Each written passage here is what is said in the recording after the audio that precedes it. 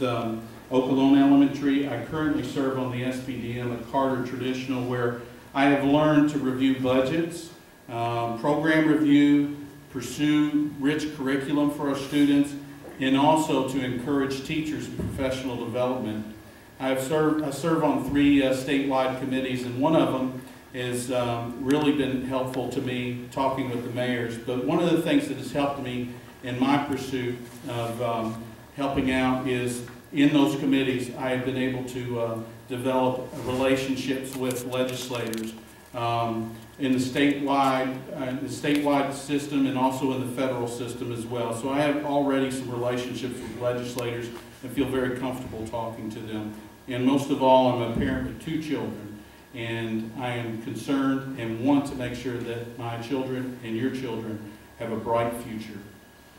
Thank you to our candidates from District 4, and Mr. White, you should see about 500 people walked in during the debate. Be amazed by the crowd here. Listen, thanks for your time, and we'll have District 7 coming up at 8 o'clock. We have about a 13-minute break. Thank you very much.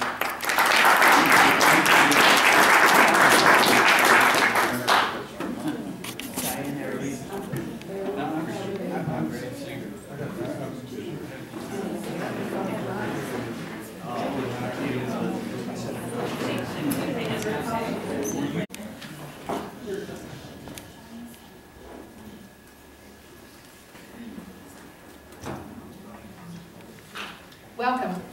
Glad everyone could be here tonight. My name is Sherry Dimer. I'm the District PTA President here in Jefferson County.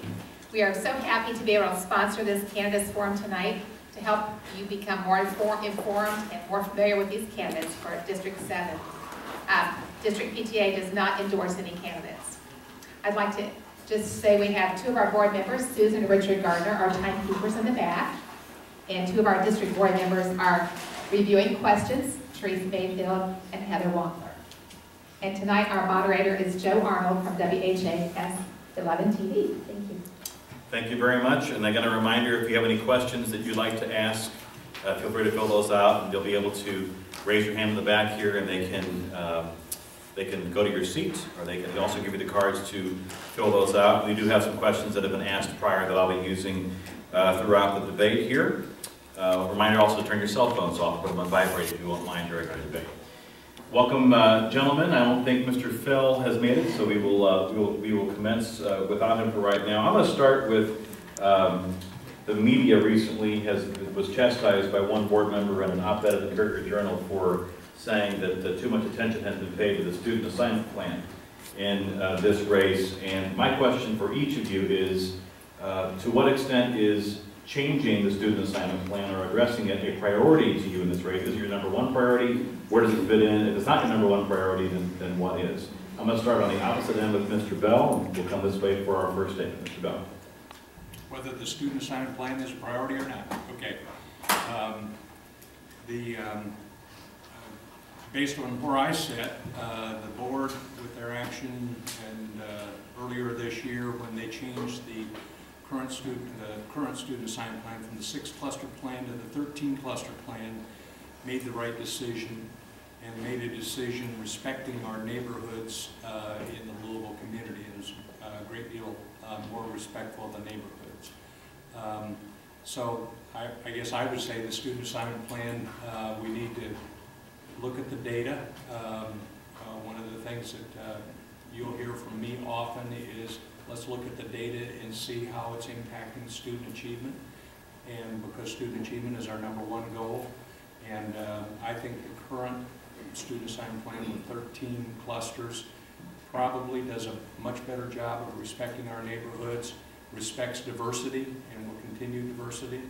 It was a good decision, and I'd be very supportive of that. Mr. Brady? Well, my first priority will be student achievement. I think that we have to address what's going on in our schools. We have to address the fact that we need to make sure that our students are prepared for college or prepared for a career when they graduate. That is my first priority. In regards to neighborhood schools versus the assignment plan, I don't support the current 6-cluster assignment plan. Thankfully, we are changing that. The current plan has just put kids on the bus for way, way too long. And thankfully, the 13-cluster assignment plan will be neighborhood focused. It will be able to reduce those ride times, eventually eliminate bus depots, and also, as was previously mentioned, still meets JCPS's goals for diversity standards, which I think that we have made great strides as a community to have a diverse learning environment. But more so than any of that, it also maintains parental choice. And that's something as, for me as a parent of 2 JCPS students, I'd like to be able to have the choice of schools to be able to send my children to. I think that we offer a wealth of different teaching methods, and for me as a parent with my 2 children, I know how they learn, I know them better than anyone else, and I like to be able to have the ultimate decision as to where they go to school, and having that 13 cluster assignment plan and the choice of schools to choose from that are relatively close to the house, I think is the ideal best of both worlds solution. Mr. Robertson. I am for neighborhood schools, and I think that that is a key component to the way we should educate our children. And the reason being is because, like with my wife and I, we have been always involved with our children in their schooling. We have, my wife was at she was in the PTA at Tully Elementary with our kids. My wife was there so much they thought she worked there. They always were asking her, so do you work here? And no, she volunteered, but she spent a lot of time at the school. In fact, when my kids were older, when they got to middle school, they kind of missed having mom and dad kind of hanging around there. I think that is a key component in education. Because ultimately, who's responsible for our children? We are as parents. The parents are the most important factor as far as I'm concerned. Parent involvement only can happen at a neighborhood level as far as I'm concerned. I do like parental choice. I believe that you should have the choice to send a child where you want to send them in the school system for various reasons, whether it be for a magnet program or a traditional program, whatever the case may be. I just feel that the neighborhood schools will be more conducive to learning for our children because the parents can be more involved with what their children are doing.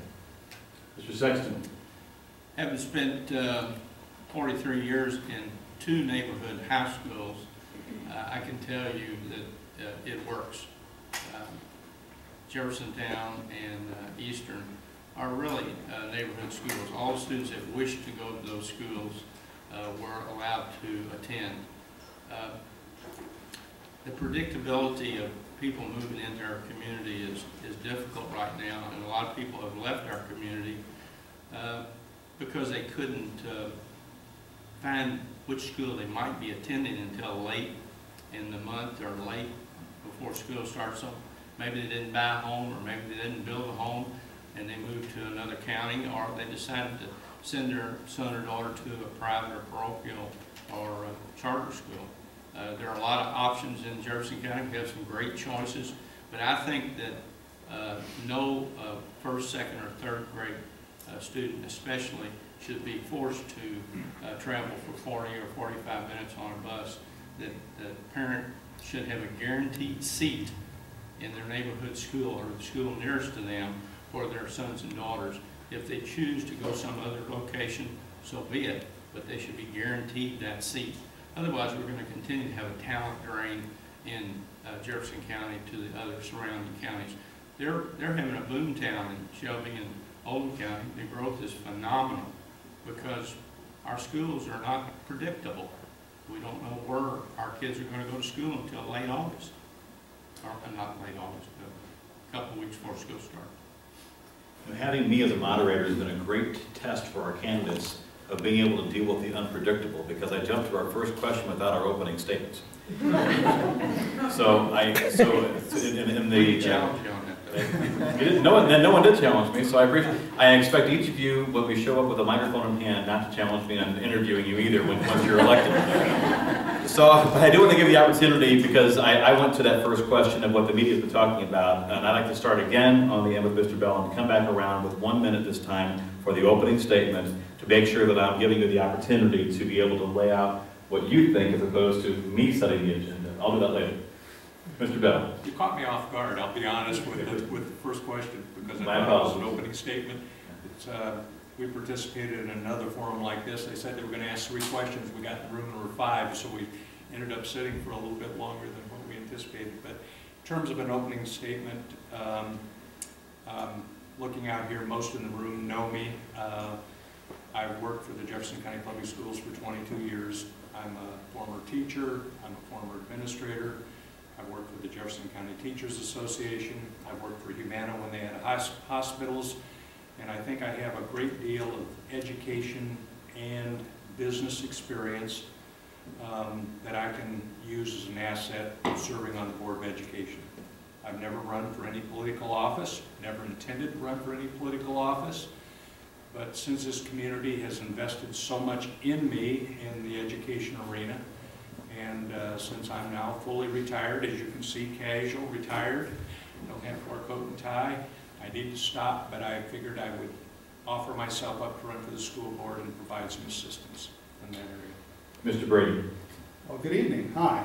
My name is Chris Brady. I'm running for school board here in District 7. For those of you who don't know, District 7, it takes in basically southeast Jefferson County and runs its way up through Middletown and all the way over to parts of, well, just beyond the polo field. So it's a fairly large area. I'm a Louisville native. I was born here and went, my first school was Kingwood Elementary. And after my parents' divorce, I ended up moving down to Hardin County, and I'm a product of the Hardin County Public School Systems. I graduated from West Hardin. After graduating from the Western Kentucky University, I came back to Louisville and was lucky enough to meet my wife, Deanna. We've been married for almost 10 years. I remember October 27th. Otherwise, I won't be a candidate for very long. We're very fortunate to meet her, and we have been also very blessed to have 2 kids, 2 sons that I have in the JCPS school system. So I have a vested interest in what's going on here. By trade, I'm a trainer for Norton Healthcare, and I've also had experience within the classroom as a JCPS substitute teacher, as well as a teacher for IUS. And apparently I thought I had 2 minutes, but that's okay. You have 1 minute for the opening statement, which came after the first question. You need a scorecard here, I'm sure. Mr. Robertson, 1 minute. Jonathan Robertson is my name. And actually, thank you for reminding me about anniversaries. Tomorrow is my wife and mine's our 19th anniversary. And it's been a great time. It's been a good time. So anyway, we are, my wife and I have been, like I said earlier, heavily involved with our children and their education. I'm a computer guy and I do phone systems and computers.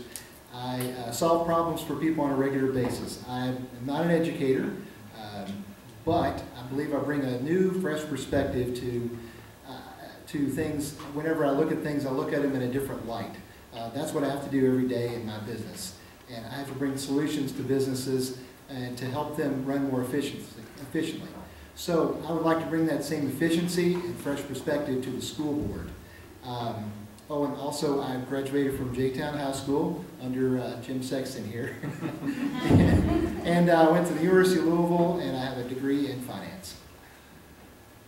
My name's James Sexton, and we're real proud of Jonathan. He hasn't purchased his brick yet from J-Town Hall of Fame. I don't have all the money you have. I've been in the business a long time. I am retired from JCPS. I'm still a principal. I work in another district across the river. I just can't quit. I love education. I know what it takes to have good, strong schools, good, safe schools, and I want to be part of making the change. I think I have some good ideas to make the change here in Jefferson County. We have about 10 high schools that are suffering, and we have about 10 middle schools that are suffering according to the state standards. And it's unfortunate that we can't bring them out of the low ebb that they're in and the respect that the communities need to have for them. So I'd like to work on that. I certainly advocate no new taxes in school, and I will pledge no new taxes, and I will work for neighborhood schools. I'd like to do one follow-up on neighborhood schools and student assignment. We're going to start on this end this time and then move the opposite direction, and perhaps it's appropriate because I think that more of the neighborhood schools advocates are on this end. My question for you is, how do you make that work, given the constraints of the current physical plant, resources that are in place? What do you do away with to be able to bring neighborhood schools back? We'll start with Mr. Sexton. Well, you have to create a holding power in the school that you're working with.